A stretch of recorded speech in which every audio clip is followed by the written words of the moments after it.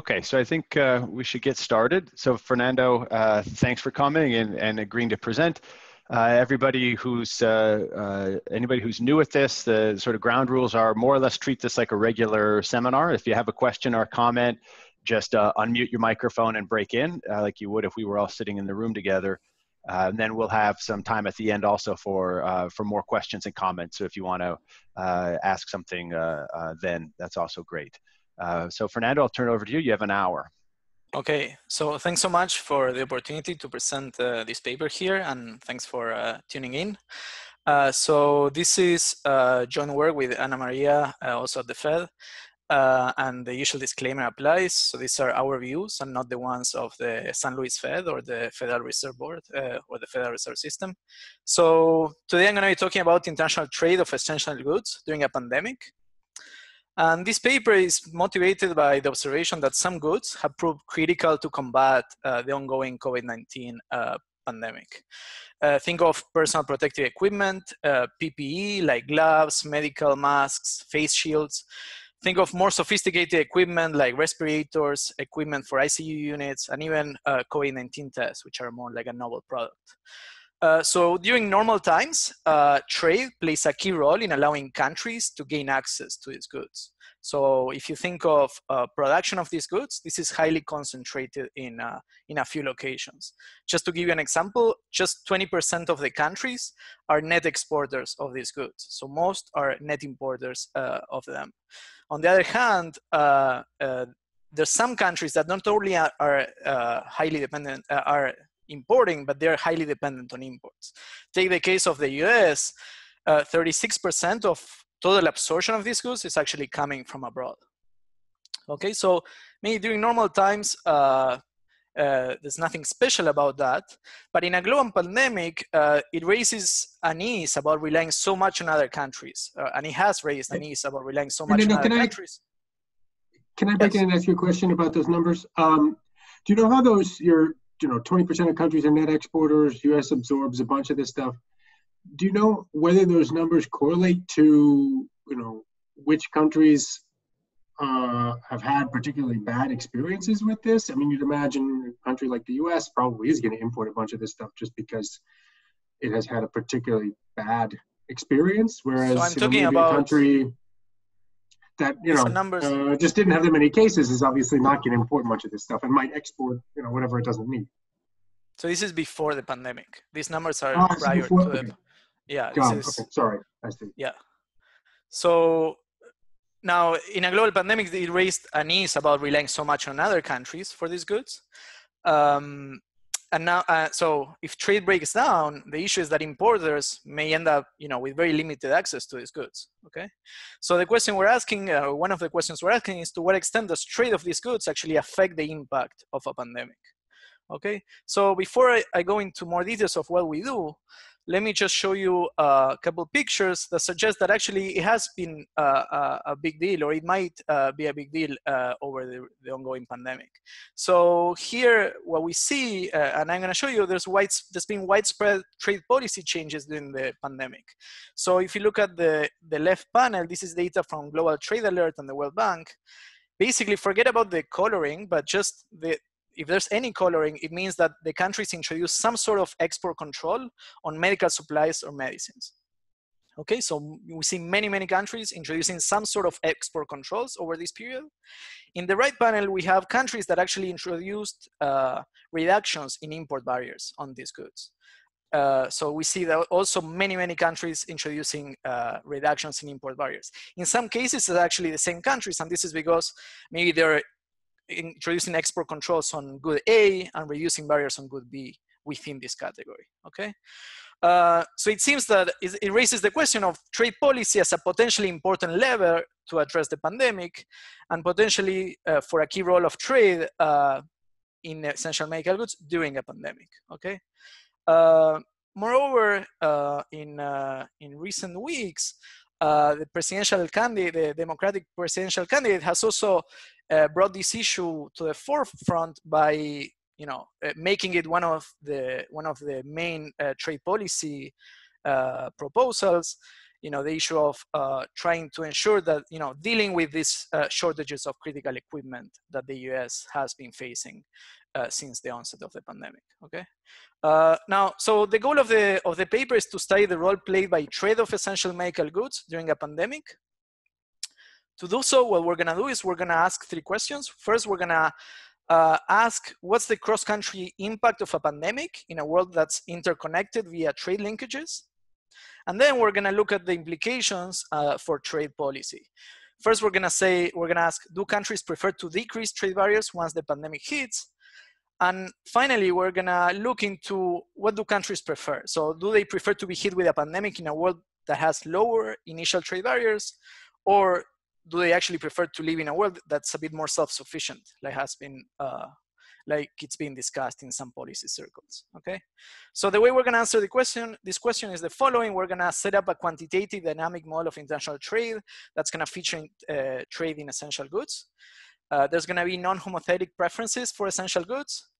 Then there's gonna be sectoral trade imbalances that are gonna be driven by differences in comparative advantage. And then there's gonna be also sectoral adjustment costs on capital and on labor, okay? And these are gonna be slowing down the speed at which countries can respond and can adjust production, okay? We're gonna use this framework to study the impact of a pandemic across countries and the implications for trade policy. And finally, we're gonna contrast our findings with evidence on the trade policy changes that we have observed over this period, okay? So what do we find? The key finding is that the role of trade depends critically on the degree to which countries are specializing in the production of essential goods. So what do we mean by this? Well, if you look at the impact of a pandemic across countries, what we find is that net importers of essential medical goods turn out to be worse off during the pandemic than net exporters of these goods, okay? What do we find for trade policy? So once the pandemic hits, do countries want to raise barriers? Do they want to lower them? Well, what we find is that net importers want to, improve access to these goods, so they want to decrease trade barriers. And net exporters actually, we find the reverse. They prefer a world in which trade barriers are actually increasing during the pandemic. Okay. And we show that these findings or these differences between net importers and net exporters are actually consistent with data on the trade policy changes that were observed over this period. Okay. Finally, we look at the role of trade openness or being close to trade at the onset of the pandemic. Net importers actually are better off being hit with a pandemic in a world that's a bit more closed to trade of essential goods. Net exporters, we find the reverse. They want to be operating in the kind of world in which we're now, and it may be even more open. Okay, so those are our main findings. Those are a preview of our results. So this paper has also implications that extend beyond COVID-19 and beyond essential medical goods. So there's a broader range of essential goods that could be subject to a broader set of global disruptions. And we think the ideas, our findings, might also apply in those cases. There's other types of essential goods like food and agriculture, defense and steel. There's key production inputs that maybe are very disruptive if you lack access to these goods. And there's also a broader set of global shocks like pests, there's wars, there's political changes in political regime, like if the WTO, there's a fallout of WTO or other stuff like that. Okay. Moreover, our findings also connect with theoretical literature on trade policy under uncertainty. We think closest to us is this work by Meyer in 1977 that was basically making a national defense argument for introducing trade protection. There's been also work by Jonathan Eaton and Jean Grossman on trade protection as a way of ensuring against shocks. And there's a broader literature on trade policy under uncertainty by Hellman and Razin, and there's actually a handbook chapter on this by Palmer in '84. Okay, so what we think we bring to the table is a novel mechanism through which some of these ideas come into play. We quantify it and we contrast with evidence. Okay. Finally, this work is also related to a large literature on dynamic models of international trade. Here, just citing 2 of our work, but there's clearly many others, many in the audience. So here, what we do is we look at some of the implications for trade policy in some of these models. Okay. So just jump in if you have questions. I'm gonna otherwise just jump into the presentation of the model. Okay, so the model has two countries. Fernando? Yeah. Yeah. Can I just ask a quick question? The way you sort of framed it, the pandemic just sounds like a demand shock, just a global demand shock for certain types of goods. And is there something more than that to this kind of shock that, in what you're doing? It is going to be, in a big sense, a global demand shock. There's going to be something special about essential goods, and I'm going to show you in the next slide, but it's going to be that the essential goods are going to be more inelastic.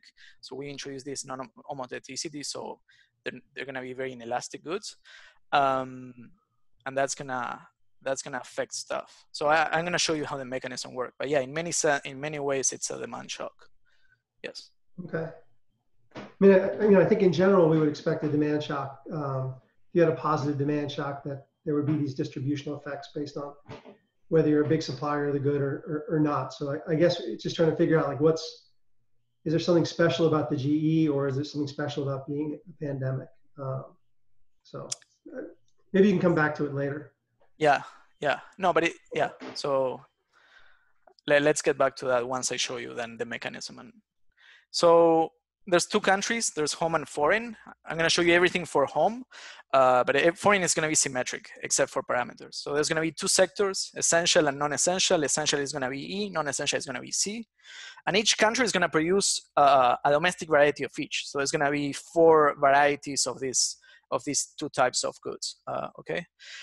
In each country, there's gonna be households. There's gonna be a representative household. There's gonna be a producer of a domestic variety in each sector. And there's going to be a producer of bundles of domestic and imported varieties in each sector. So it's going to be a guy who's going to be aggregating the domestic variety and the imported variety, and that's the good that's going to be used for consumption, for investment, for adjustment costs, okay? There's going to be trade, obviously, trade in essential and non-essential varieties, not at the level of the composite, but at the level of the variety. And there's going to be financial assets, so there's going to be a 1-period bond here, okay? So let me start with the households. Households are going to have the following preferences. They're going to be infinitely lived, discount the future with a discount factor beta. And they're going to have the following, it's going to be an additive utility, period utility, that's going to have one component, it's going to be log C, so that's pretty standard. And then it's going to have this term that's going to be the utility, the period utility they get from the consumption of essential goods. Now, what's different here is that they're going to be evaluated, they're going to be getting utility from essential goods by evaluating it relative to a reference level. So it's going to be this E bar T, it's going to be the reference level of essential goods, and ET is going to be the amount of essential goods consumed by these guys, okay? And eta is going to be the sensitivity to deviations from these reference levels, okay? So what do we have in mind with this? This is in many ways, it has the same spirit as Stone-Geary. Stone-Geary, you have subsistence and you're basically comparing your consumption to subsistence. Here it's more, here it's similar, but we don't have this, you know, this kink at the reference level. Here you can go below or above the reference level and you're fine. So basically, and you're comparing your consumption of essential goods relative to its reference level. So if you think of food consumption, you're comparing to physical needs. If you think of health services, you're comparing to maybe medical needs, to some reference level of medical needs that you have, okay? Some implications of this structure is that the demand for essential goods is gonna be less elastic than for non-essential goods. That's number one. Number two is gonna give us a tight mapping between this E bar over E and the data that we're gonna use to discipline the pandemic shock. So we're gonna use estimates of the E bar over E to pin down what the shock is with this pandemic. And finally, just the observation that actually, while it looks a little different, this is actually CRRA on essential goods with risk aversion 1 plus eta. It just looks, it's written a bit differently, but that's basically what you end up getting, okay? Okay, so that's the household. Just to illustrate how these preferences look like, take a low level of E bar, that's, so this is the utility level as a function of your consumption of E, of essential goods. And you start with a low level of E bar, low reference level, and imagine you're consuming here, and suddenly a pandemic hits and your reference level gets shocked. So you suddenly need more, you have more needs for essential goods. So what that does is that actually if your consumption doesn't adjust, actually your utility is going to decline, and you're going to be in this lower utility level. And then, of course, you might have an incentive to adjust your consumption for these goods. Okay. So that's the preferences of the household for essential goods. Now, the rest of the problem is actually pretty standard. These guys are endowed with 1 unit of labor that's going to be supplied inelastically at a wage rate W. And these guys are also going to own the domestic producers of essential and non-essential varieties. And they're going to get the profits, and there's going to be actual profits in each of these sectors, okay? Finally, there's financial markets. They're going to be able to save or borrow with a 1-period bond at an interest rate R, okay? And there's going to be a bond holding cost that's going to be penalizing deviations of your bond holdings relative to a state level.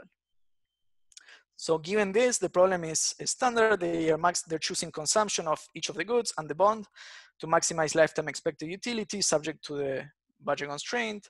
The income is basically WT, the profits, and whatever they're borrowing. And they use all these resources to consume each of the goods, to repay the previous debt, and to pay the bond holding cost. Okay? So that's the household. Now, onto the producers of domestic varieties. The structure is the same for both sectors. So I'm just going to present for some sector J. That can be C if it's non-essential, or it's E if it's essential. These guys operate 2 technologies. Fernando? Yeah. Fernando, just, I think this comes through with the previous slide. So these things are not storable and they're not durable. So there's, ventilators are very durable. And really, it's kind of like the change, you'd like to have a state variable that captures how many ventilators. Likewise, all the PPE is very storable. So you'd like to have the stock of those things. And so there's no stockpiling or durability here, which seems like it's going to be critical for any quantification, unless you're thinking about some really long run dynamics. But yeah, those are good points. So the stockpiling, so the durability actually we haven't thought much about, and yeah, that's and we should. The stockpiling, and so the inventory issue is actually something that has been discussed. Also as another way of addressing some of these shortages. So you can jack up your production, or you can just buy a bunch of stuff, store it somewhere, and then use it when you need it. So that's in our list of stuff to do and to look at, but we haven't done it yet. Gotcha. So for now, yeah, there's none of those 2 aspects in here. But I think that will affect how you think about estimating those elasticities then. If you're, yeah, I think like, if the real world has stockpiling, you're going to get a very different elasticity on consumption than you would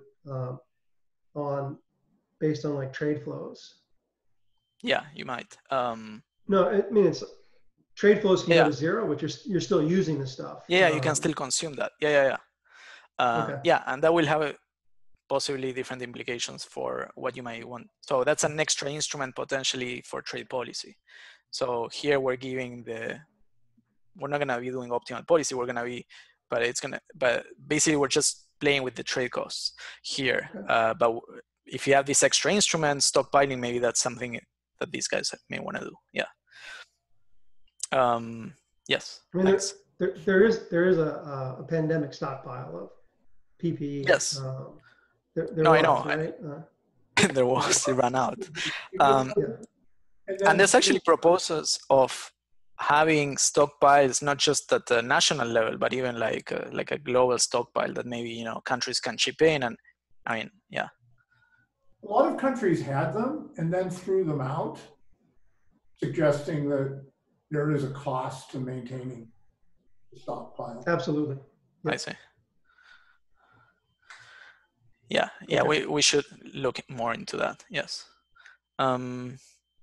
So these guys are they're doing 2 things. They're producing varieties, how? Capital and labor, some capital share, and they have a sector specific and a country specific actually productivity level.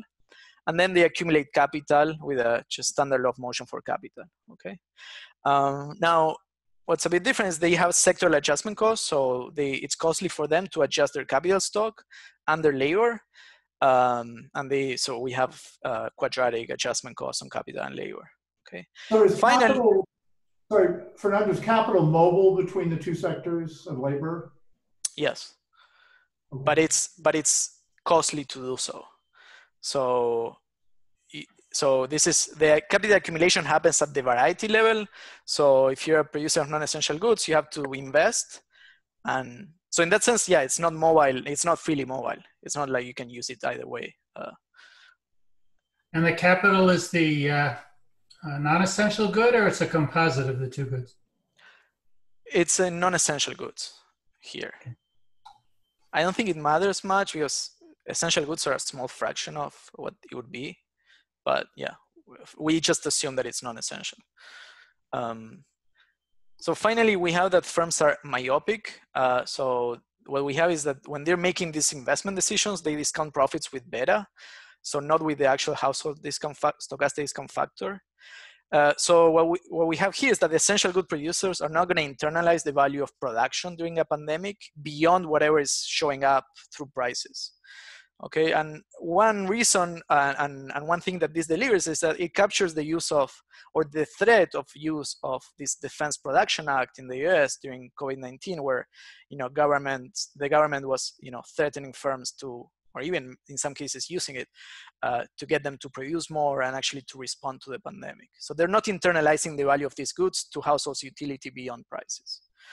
Okay, so given that, the problem is the following: they're maximizing lifetime expected profits with discounting at rate beta.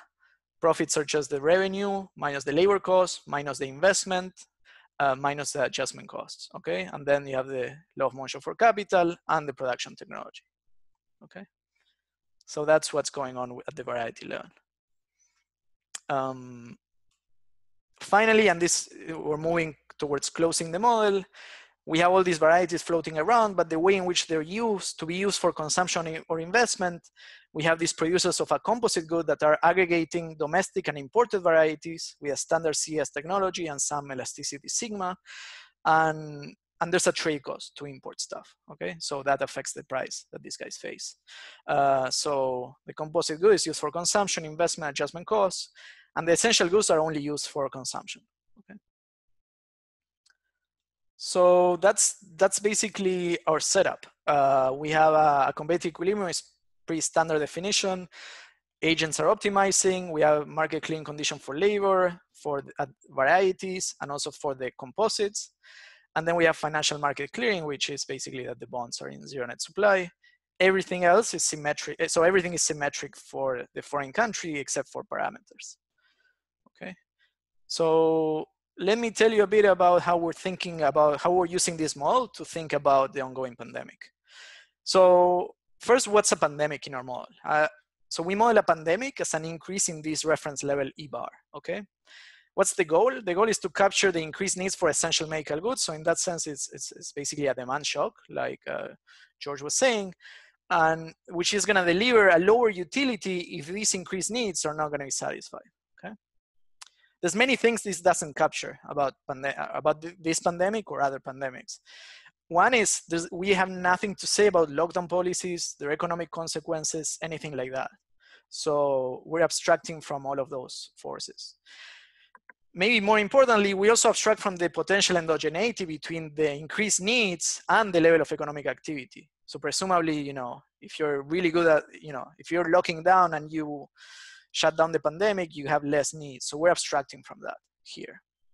So we just take the increased needs as exogenous and we study the role of it for international trade. So what's the impact of a pandemic in our model? First of all, there's a sharp increase in demand for essential.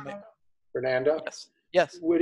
Can you consider kind of different correlations between the E-bar in the two different countries? Like, is it really global, or, it's always going to be harder hit one country than another, so that might alleviate some of the problem? We don't have it here. So here we're going to hit, it's actually a global change in E, and it's the same in the two countries. We have done some exercises looking at just a local shock, and there the implications for policy and even the effects are very different, because if you have a local pandemic, but you have another country that can supply you goods and it doesn't need them. Kind of more pro-trade, I think, then, right? Yes, absolutely, absolutely. And that's, yeah, so that didn't make it to this talk, but yeah, that's something that definitely we're thinking of. Yes.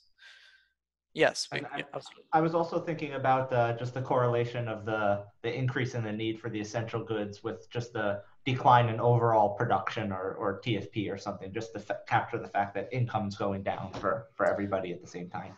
Yes, yeah, so it might not be fully innocuous, abstracting from that, and actually we're thinking of introducing it to as part of the exercise, maybe having a labor supply shock and just matching GDP change or something like that, or labor. Exactly.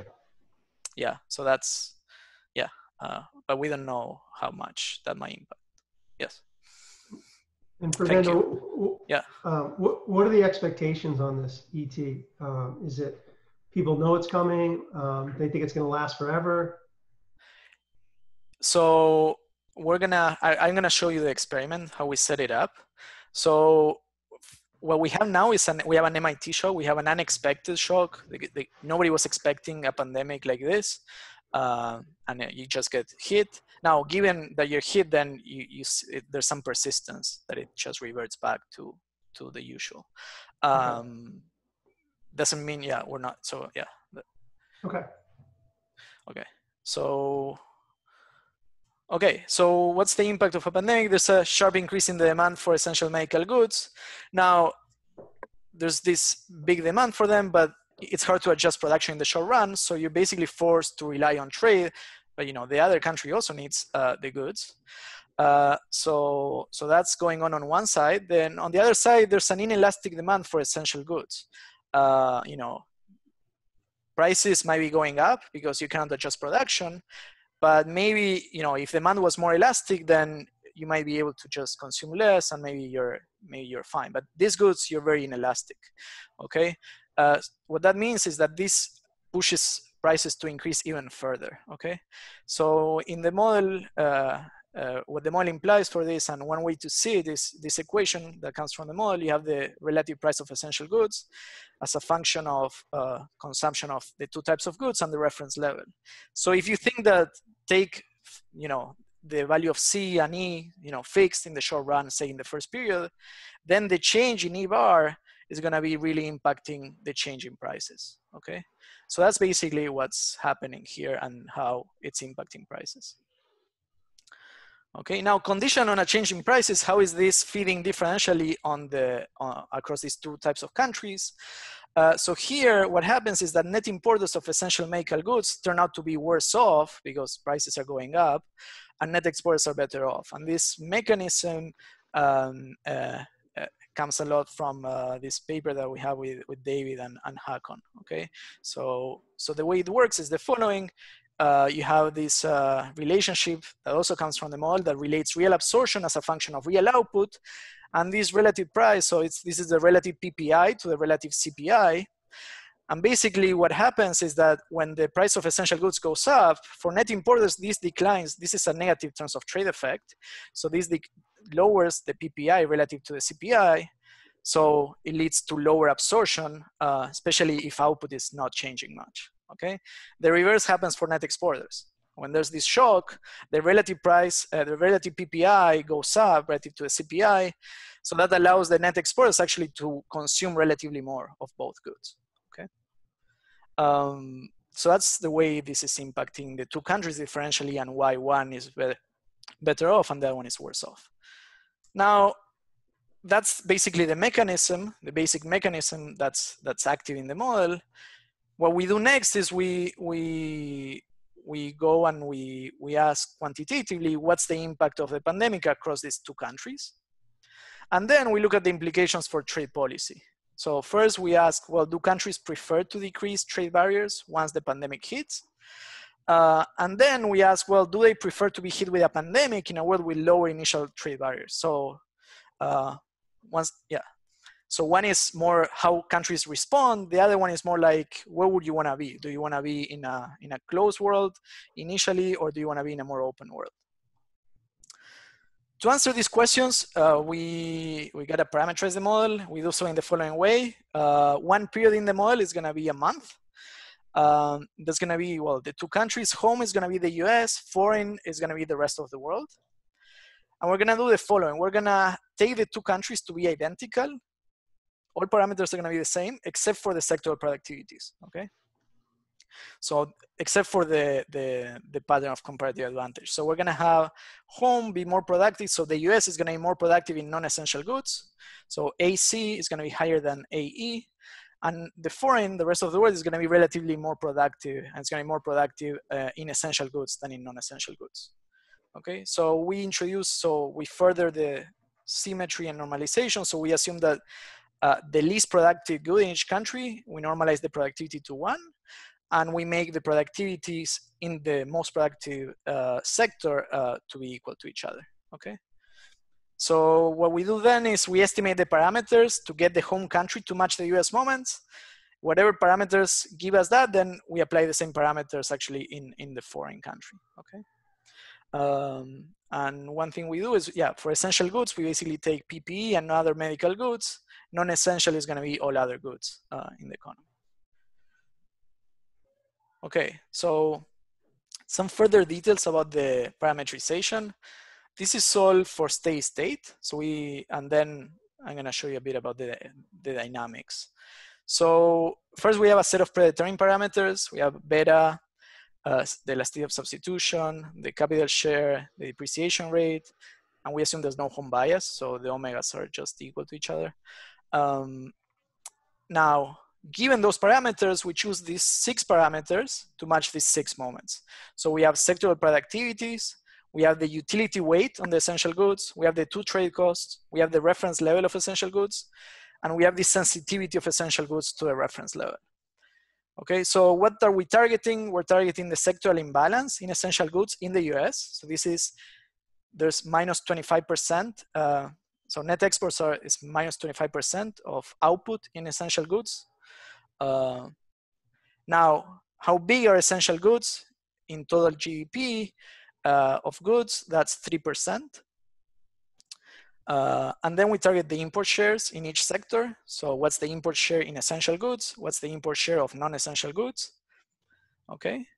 And then finally, we have these 2 things. One has to do with the reference level. So how do we choose the reference level? Well, we assume that in steady state, just E is equal to E bar. So we're just gonna choose E bar to ensure that these 2 are equal to each other.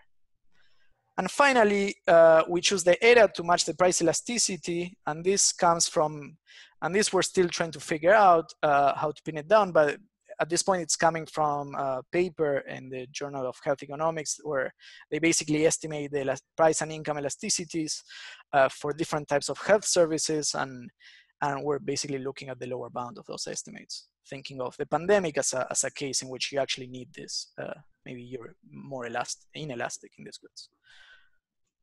Okay, so that's the parametrization for the steady state. Given this parametrization, this is the way we implement the exercise and we pin down the rest of the parameters. What's the shock? First, there's the shock to E bar. So what we do to pin it down is the following. We focus on the needs. We think of needs as E bar capturing the needs for these goods versus availability, that we think of E, of N95 masks from January to May 2020. Okay, so for this, we are just focusing on masks for now, given the data that we have available. How do we pin it down? Well, we take estimates from the White House COVID-19 Supply Chain Task Force that basically estimates needs and actually supply for these goods. And what they estimate is that in this period, actually, they increased quite a bit. So it increased by 1.22 log points. Okay, so we choose the shock to E bar to match this change. Then given the shock, we are choosing adjustment cost to match the change in output of masks over this period as well. And for this data, we just take data from one of the major producers, 3M. They report a 59% increase of production in the US from 22 million to 35 million per month. So that's what we're going on. That's what we're going with for now. And then finally, we have the bond holding costs. And there we target the change in aggregate net exports to GDP, which we estimate to be around 1 percentage point change, okay, in this period. Okay, so that covers all the parameters and all the exercise. What's the experiment? The experiment is we're gonna think of the economy as being in a steady state before the shock hits. And we're gonna study the impact of an unexpected transitory shock to E bar, okay?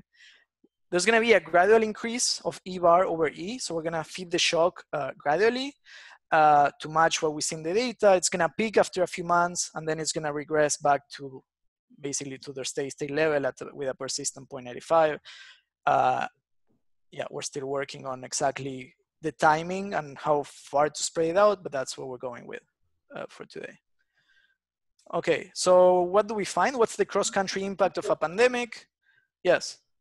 When you said it's an MIT shock, is it MIT shock all the way, or is it just initially a shock and then there's the people realize the autoregressive persistence? No, they realize the autoregressiveness of the shock. So they get hit by the shock, and then suddenly they know. Yeah. Okay. There could also be uncertainty over the path, as we currently face. But yeah, we don't have that here. But it's autoregressive, so it could still be stochastic. Oh, is it just it's a perfect foresight? Yeah, it's perfect foresight. So there could be uncertainty. Yeah, but we don't have that here. Okay. Yes. So what's the cross-country impact of a pandemic? We're gonna show, so there's many panels. So each panel has a different variable. The blue line is home. The red line is gonna be foreign, okay? Home, remember, is the US. It's a net importer of essential goods. Foreign is the net exporter of essential goods. It's the rest of the world, okay? So what do we find?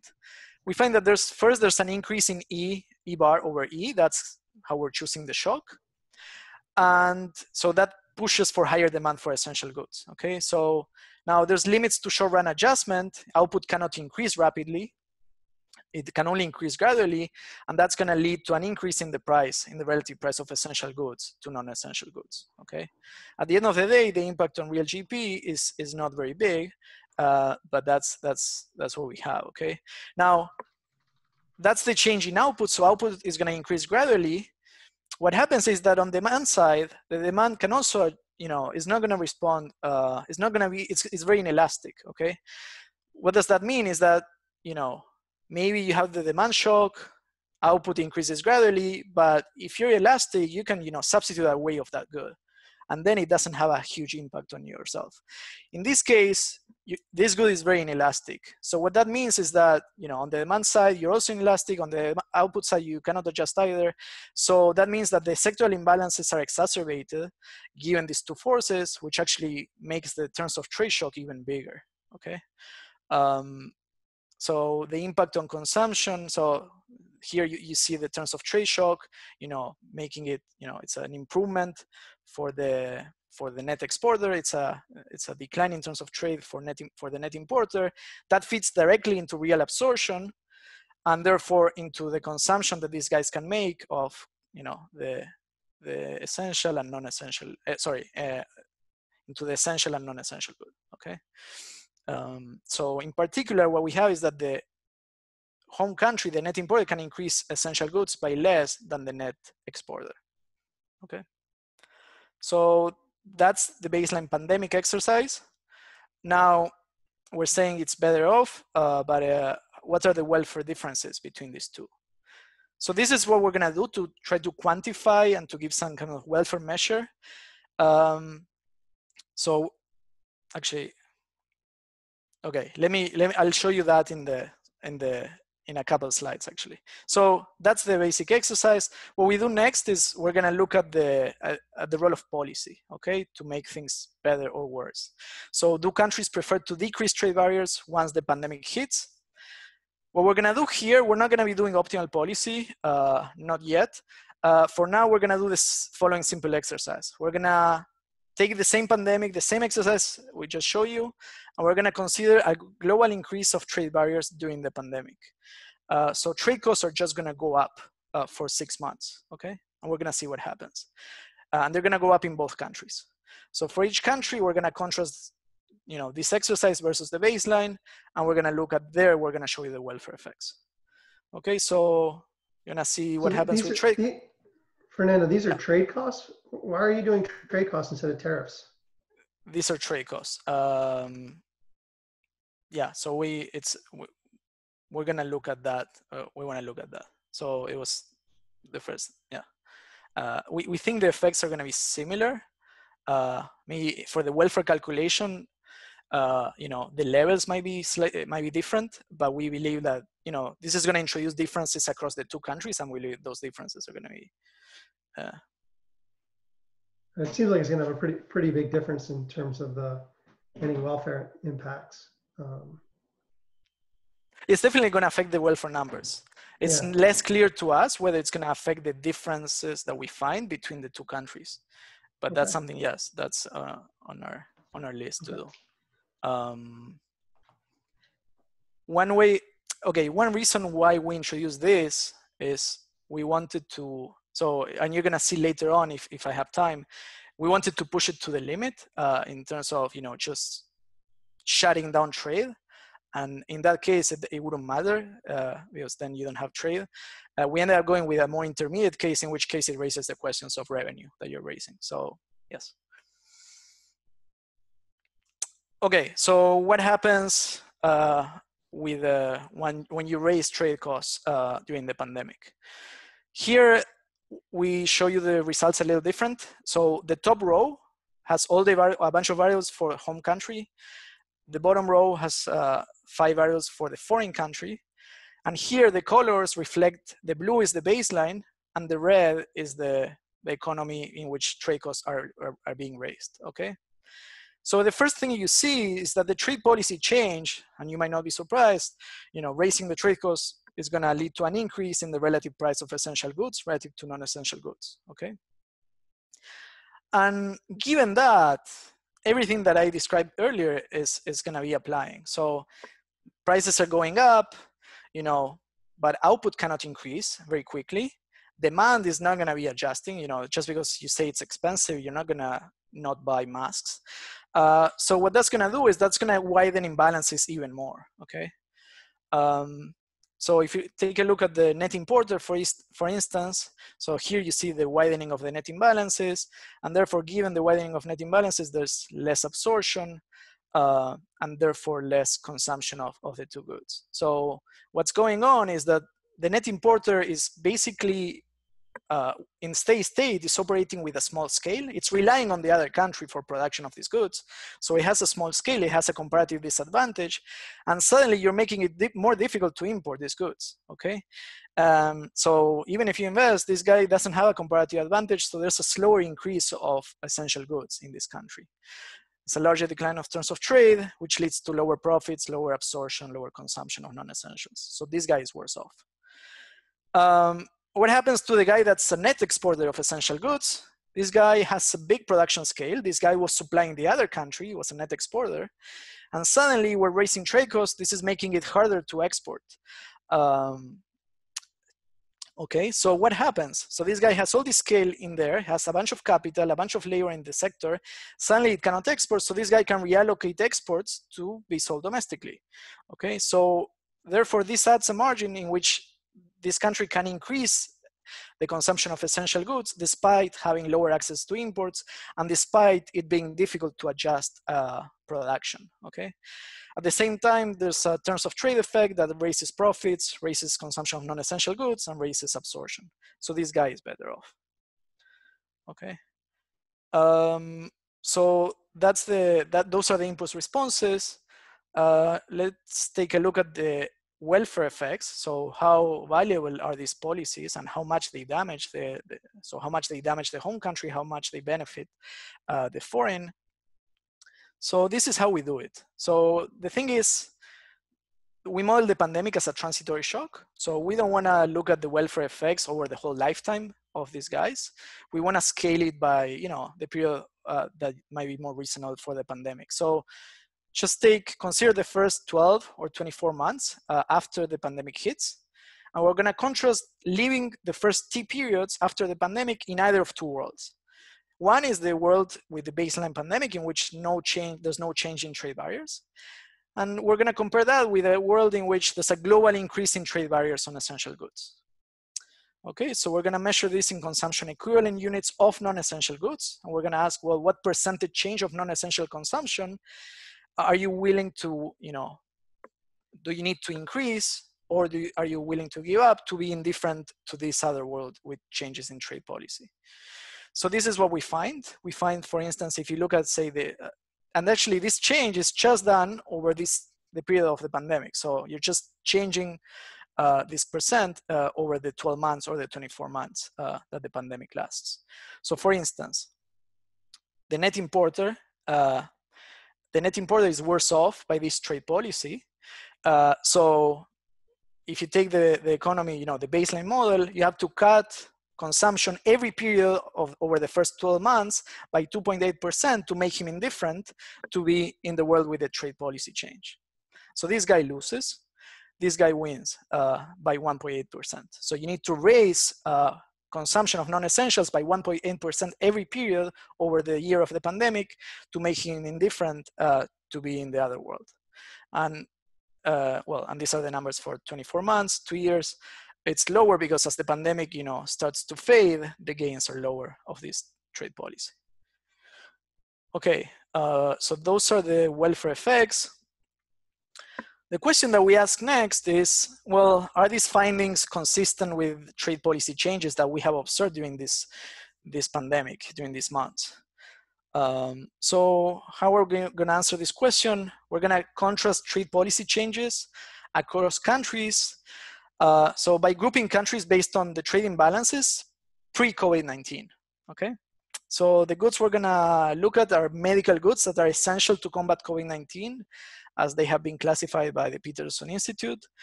Trade policy changes are coming from Global Trade Alert. Here we're showing you the results up to mid-April of 2020. And basically we classify them into export curves and import levelization.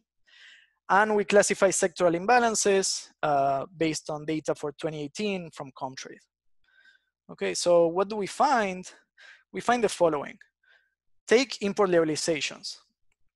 Who's doing these import levelizations? So we find that 28%, almost 29% of net importers have introduced some sort of import levelization on critical medical goods. In contrast, net exporters of these goods, only 18% did introduce some sort of import levelization over this period. On the other side of, we see export curves. Many countries have been introducing export curves, as we saw before in the maps. Who's doing this? Well, it's mostly net exporters of these goods. So 86% of net exporters of these goods have introduced some sort of export curve in this period. A lot less, almost a half, of net importers have done so on some good, okay? So our interpretation of this evidence is that this is consistent with the findings that we showed you earlier. Net importers seem to be more likely to lower import barriers and to want to do that than net exporters. And net exporters are more likely to introduce export curves than net importers of these goods. Okay, so let me move on to the last exercise where we take a standard. So we ask the following question. Do countries prefer to be hit with the pandemic under low initial trade barriers? So we say, okay, imagine that you can choose where to be. You can be in the world, that's the baseline model, or you can be in a world that has, more or less trade initially. Do you prefer that or not? So to answer this question, we consider the pandemic in a world in which there's no trade of essential goods. Okay, so we take the extreme in which actually countries are self-sufficient in essential goods, and we see what happens, okay?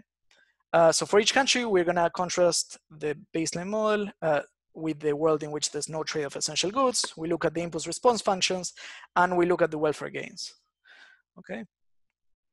This is what we find.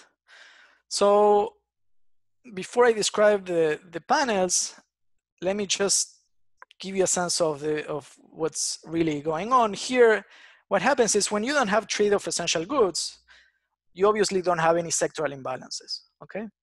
So you have the demand shock, you need these goods, that's pushing prices to be higher, they're not as high as in the baseline, but they're higher.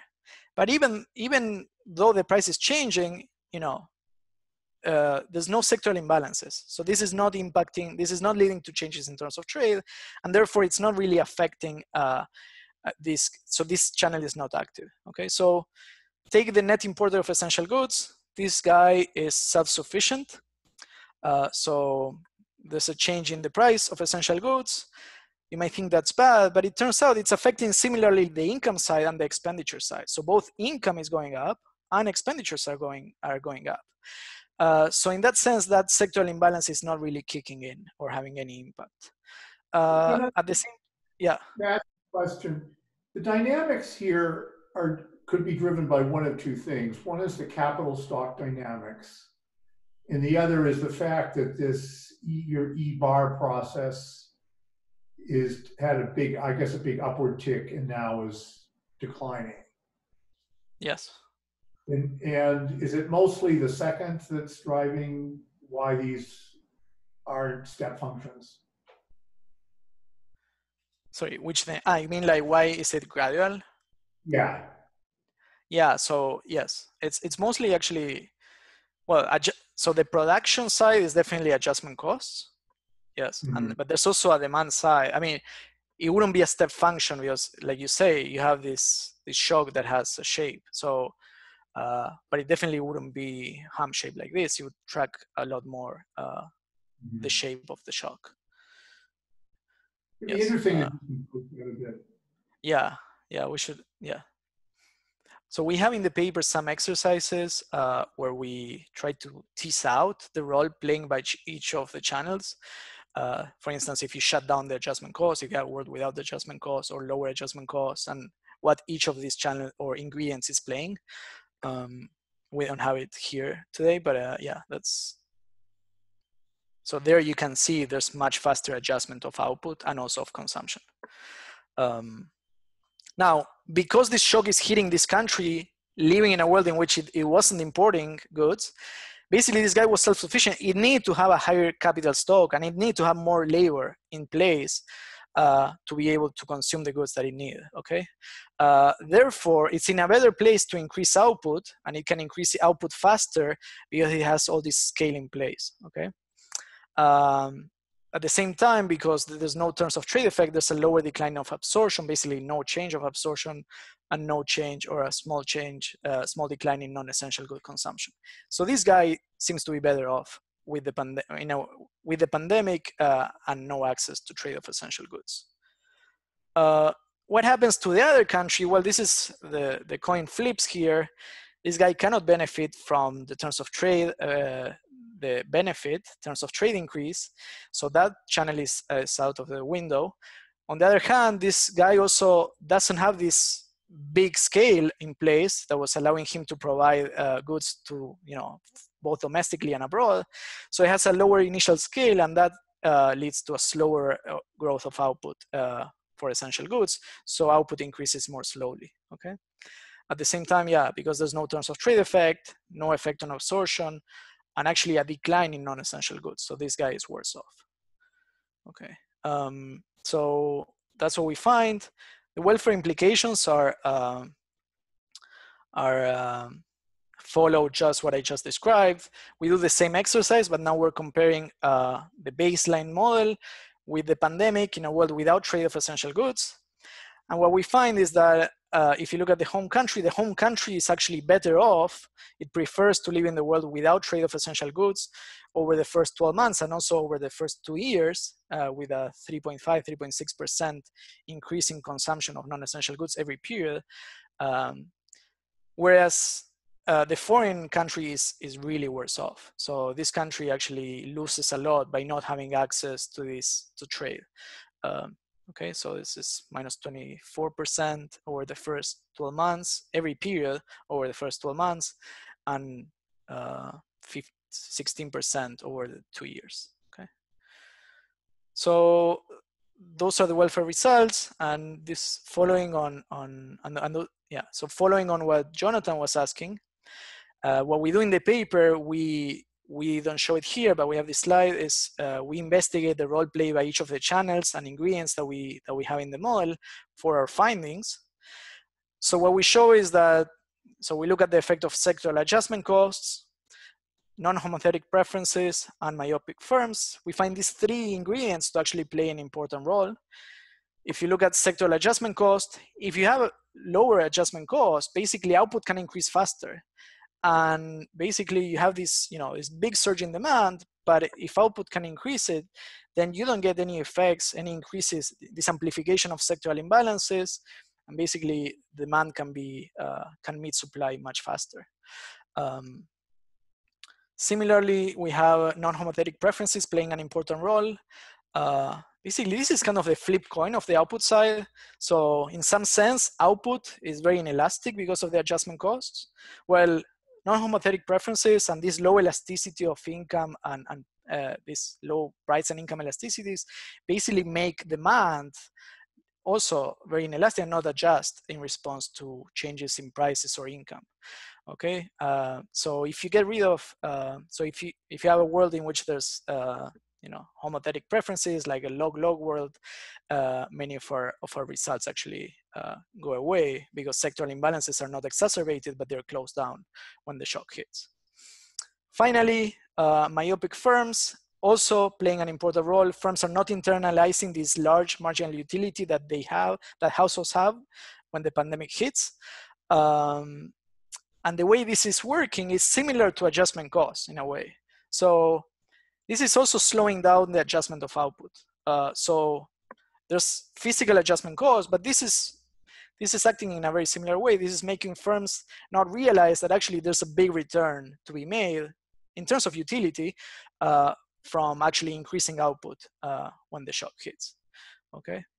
And clearly there's interesting trade policy implications. There will be different incentives of a planner versus individual firms for producing essential goods, anyway, so this is stuff that we're looking forward to exploring soon. So that's, let me just conclude. The question we're asking is, what's the role of trade of essential medical goods during a pandemic?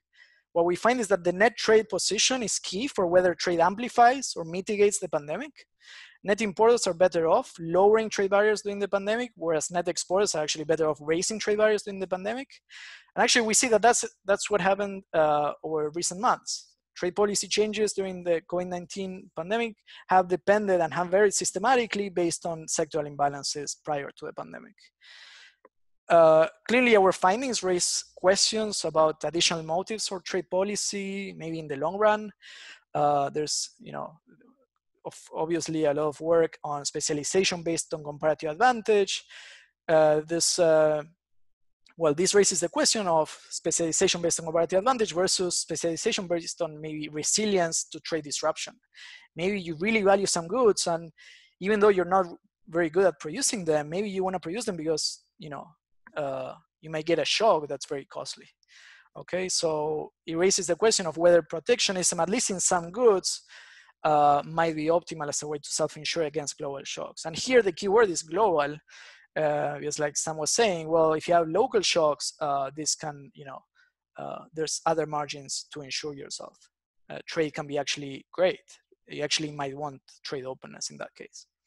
And finally, we believe many of these channels are actually much broader than just medical goods. There's other goods that might be very inelastic that you might think of as essential, like food, defense goods, key production inputs that maybe are just produced, in some place that, that are key, that are very low elasticity goods. So goods like this might face similar issues. So anyway, so that's what we have. So any other comments, questions? I'm super happy to get any feedback. Okay, great. Thanks, Fernando. So what we'll do, I see Ryan, I was asking a question in the chat room. Ryan, you might as well, why don't you just unmute and ask it here? And then anybody else who wants to ask, just jump in.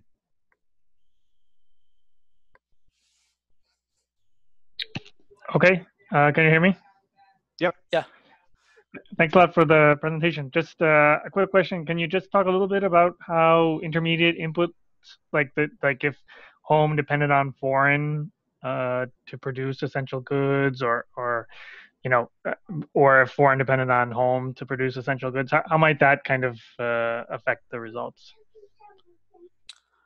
So you mean for essential medical goods, or just thinking of intermediate input? So yeah, exactly. Just more for like the medical goods. Like, you know, you talk about you know, how countries might want to produce these things themselves, but like if do they need to sort of have all stages of the production process? That's another, that was in this, in yeah, the motivation you talked about. So yeah. I'm So curious we if haven't looked how at it any. might. Sorry. Okay. So no. So thanks for the question. So there's been a lot of discussion about supply chains and supply chain disruptions. So here for now, we don't have any of that. So this is basically a good, both countries can produce independently just with capital and labor that's domestic.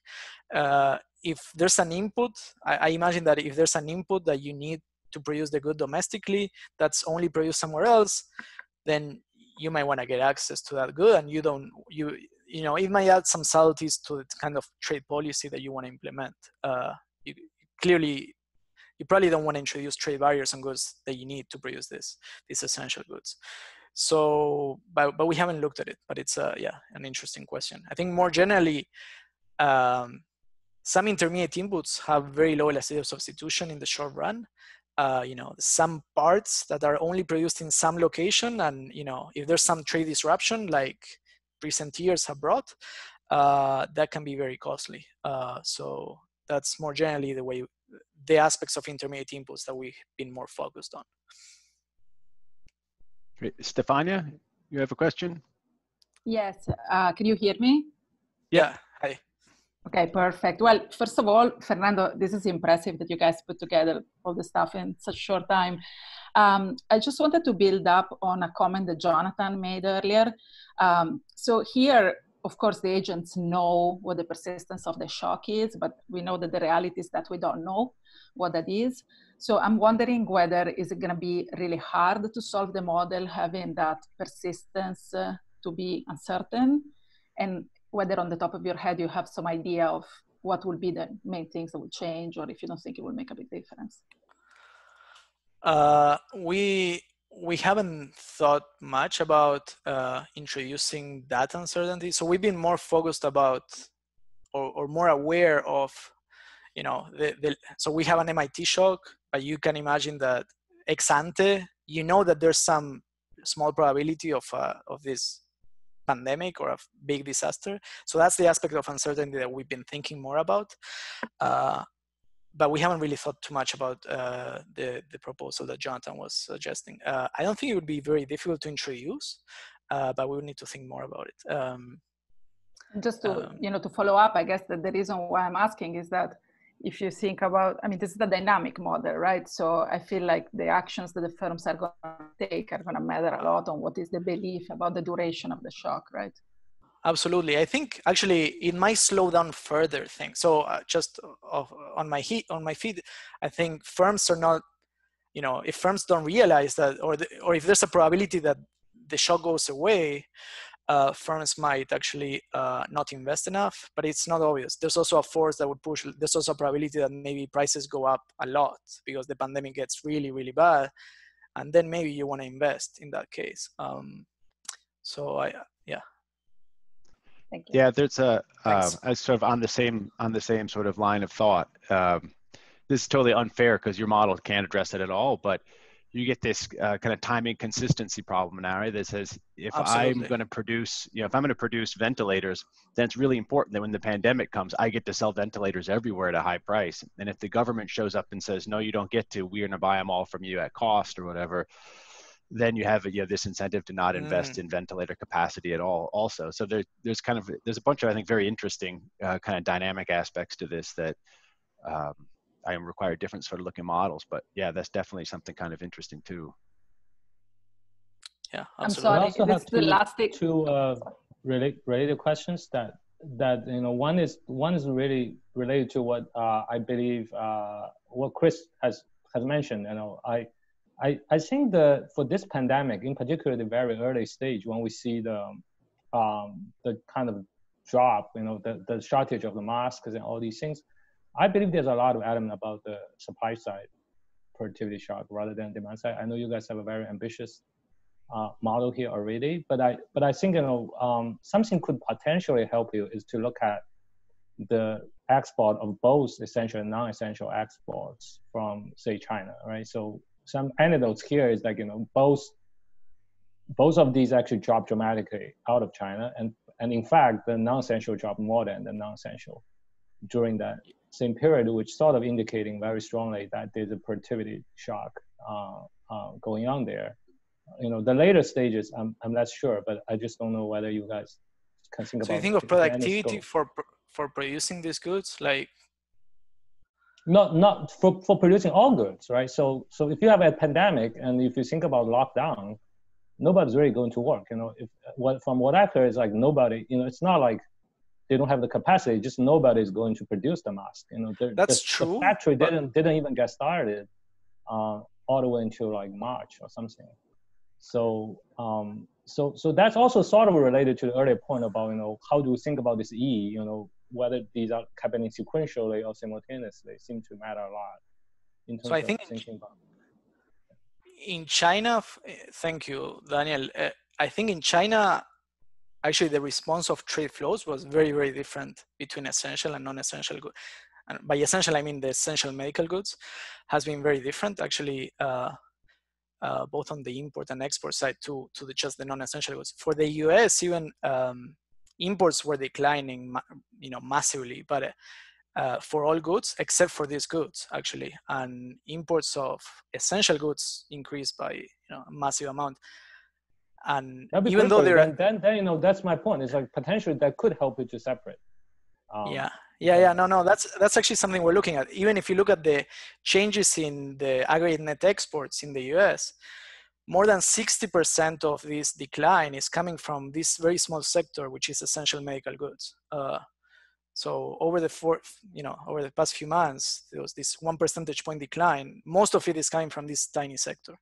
So but then that's just a general point, just to think about whether you can separate them or not. And I have a related point is also about, since you put a lot of emphasis on trade policy, I feel like maybe one additional thing you can look at is actually some kind of the non-tariff related trade policy, for instance, like the standards, right? So another important dimension is like whether there's harmonization of these standards that, that even if a location can quickly wrap up the capacity, whether these produced goods actually meet the standards of the other country. For instance, we knew that there's a huge lag in terms of the FDA approving certain type of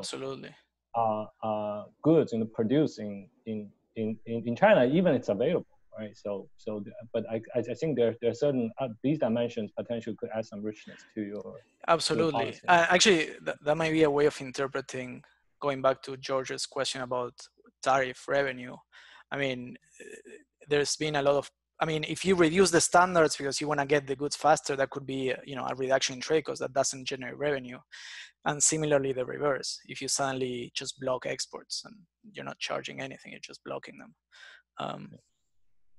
Thank you. So we haven't looked at any of that, of harmonization of goods, but that's something we should check out.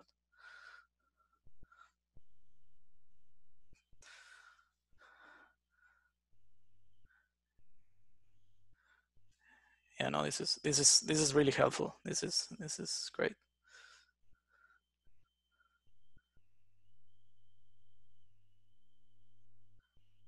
So I have a question that you may know because you've been reading more papers about this kind of stuff than I have. I've read very few of them. Is there some sense in which you want to model utility as having, I don't know, like you want to model death somehow? Like you're basically saying, this is a good that I really want, but there's no kind of long run. Even if I screw this up really bad, that there's some sort of sense of recovery. Like, is there a way, or have other people thought about kind of different kinds of utility that sort of try to capture more the idea that this isn't just, a good that I really like, but a good that, 100,000 people die. Maybe that's different than saying everybody, prices go up and we all get to consume a bit less. Yes. I don't know if I mean, I bet there is some, I don't know, I'm not aware of work that does that. I think here we have a representative agent. So it's like, No, yeah, I know then what you're if we doing, you kill don't the have agent, this, then then we're so it's a way of, so you could imagine, I don't know if it would work out, but you could imagine a model where there's heterogeneous agents, some die, some don't, and maybe aggregating up, you could make it, maybe there's some way of aggregating it up. We haven't done that. We don't know. We're not aware of that. But that's the way we're interpreting it.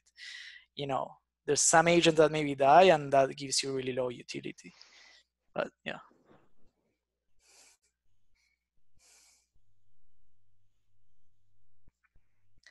Yeah, but I I bet guess the other all issue. this recent work on epidemiological models in macro, that probably has many of these components where you have more heterogeneous agents, and some die, some don't, and yeah.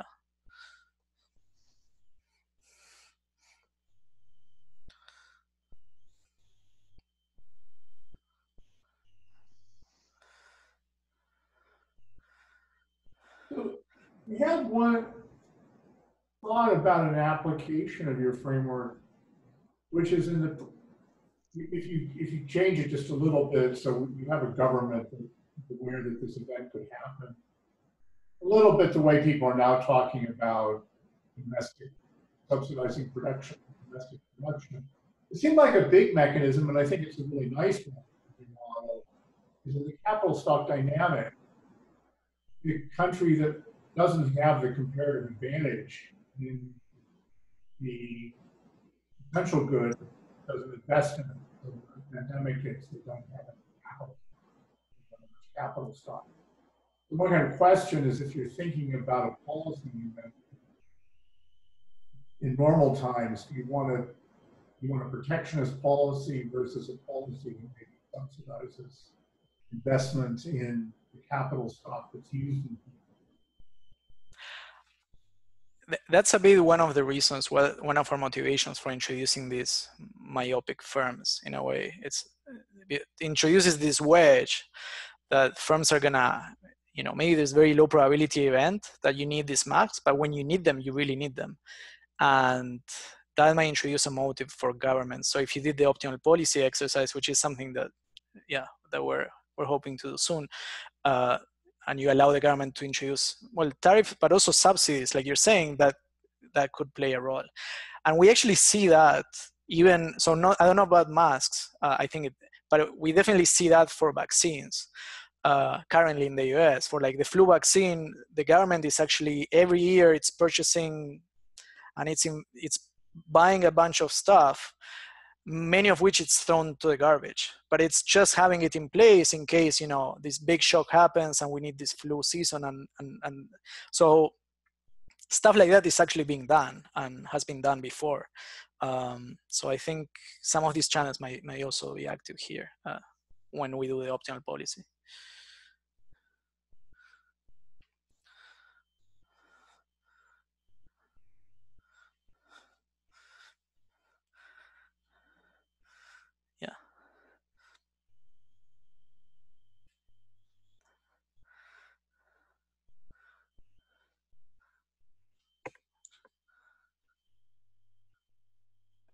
Okay, so I think we'll call this the official end and turn off the recording, but everybody's welcome to stick around if they like and continue to ask Fernando questions or make comments of other things they're thinking about. But for everybody who's about to take off, thank you as always for